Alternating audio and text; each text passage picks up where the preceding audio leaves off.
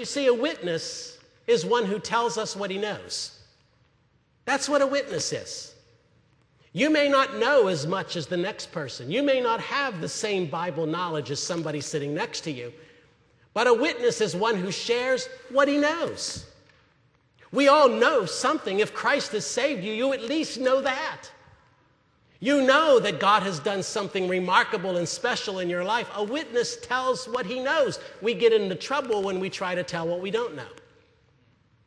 We get into trouble when we try to explain or defend God. God doesn't need you to explain him, and he doesn't need you to defend him. He just needs you to declare him. Declare what he knows. Declare what you know. And so Philip says, come and see. He doesn't try to explain it. Just come and see.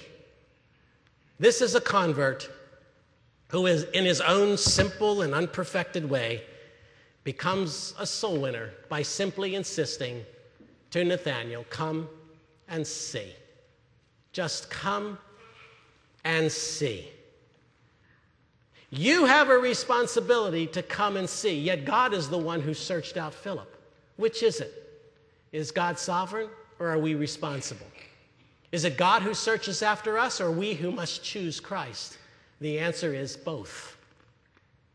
God is the sovereign God, and yet we are held accountable and responsible for coming and seeing.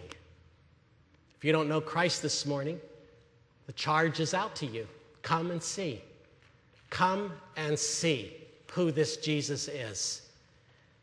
Now you've been told. Now you have a responsibility to respond.